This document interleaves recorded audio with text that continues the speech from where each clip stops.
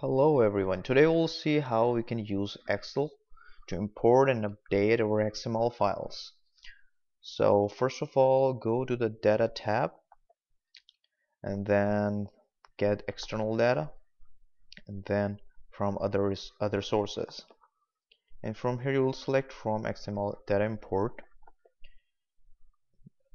This is our folder dialog. We will select the file that we need to import.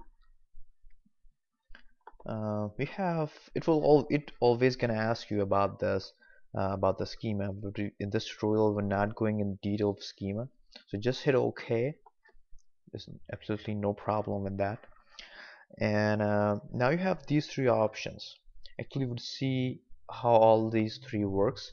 First of all, we'll use the first one, and then I'm going to create a new sheet and use the second option to show the difference. Repeating the same steps, exactly same, importing the same file again, and then now choosing the second option. So here are two options. We can see the difference. Let's choose the third one. Now I'm not making another sheet. I'm just going to the same tab. Let me do it here. Actually, I cannot import inside a table. That's why they are inactive. If I go here in the empty cell, I will see all these options. So go back to the Data tab, repeat the same steps one more time, and then it will ask me the exact same things, and then I'll select new worksheet. So not a difference, except it just created a new sheet between these two. There's no difference, exactly same. So what is the main difference between this sheet and one of these, sheet 2 and sheet 3? You see that in this one everything is formatted as a table. So if you don't know what table is in Excel, the table property can give you a lot of options. For example, if you have data, it really doesn't matter that your data coming from which source. Is it from XML or from a database or from any other source? It can be a data that you typed by yourself, and you can implement this table by going here from the home tab, format as table. Okay. So what is the benefit of importing it as a table? For example, if you want to sort your information, you can do that. You have this option. You can sort the prices. For example, I'm say right now it is from largest to smallest. I would say smallest to largest. It would do that for me. And for example, if you don't want to find a specific thing, you can go to the text filter. Say, for example, begins with. I would say begins with B. If I hit OK, it will give me all the things that begins with B. So we have a lot of options in the table. So this is one of the benefits importing data into Excel from XML, that we have a whole lot of choice to analyze data, a whole lot of options. I will show you one more option that is pretty useful. I like most of the time. If you go to Insert tab, you have charts. Let's create a chart and see how it can help understanding our data from XML. Let's see, just created it really quick with no time.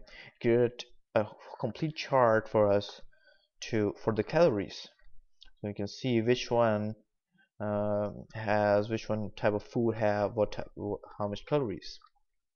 I can change in different formats. It really depends upon you which one you like. For example, let's use this one. It looks pretty clean. Selected the wrong thing, I believe. Oops. Let's put the calories over here. that is the one thing that you can use Excel for. And let's just do let's see how it can update the XML file. So I went to the price, for example, the price of French toast from 5, we lowered down it to 3.5. Okay, oh, it's good. It's now 3.5. It's getting cheaper, so probably now we are using that good stuff, so it might probably have more calories now because of a bad quality oil that we used. So it went to 550 calories, and now we are going to save it as XML. But before going to save it as XML, I want to save it as the Excel file. Why I want to do that? It may be a question in your mind. So I wanted to do that because I have my chart in it, I have a table in it, and I made some settings. For example, you have not one chart, you have and you have, for example, this is a big data and you have a lot of information in it. So you definitely don't want to lose those charts and you don't want to recreate them. So we want to save it as an Excel file first. Or I can name it simple and then hit save. So now save it as an Excel file, and I also want to update my XML. So to update your XML, you would do same thing. Go to File, Save As. You will select the folder you want to save your XML in, and then from the Save As type, you will select XML data. And we have that XML file already here in front of us. I will select that file and hit save. When I would do that, it would ask me that the files already exist. Do you want to replace it? I would say yes, I want to replace it. And because I'm now saving it as XML, and XML doesn't have ability to save our charts and our tables and our formatting, so it's asking me that if you save it as a XML file, you will lose the properties and options and all the stuff you have in your Excel file.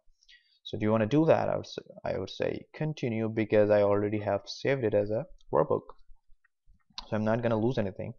So I'm clicking OK, continue actually, and now let's go back to our file and see if it gets updated. This is our Excel file, this is our XML file.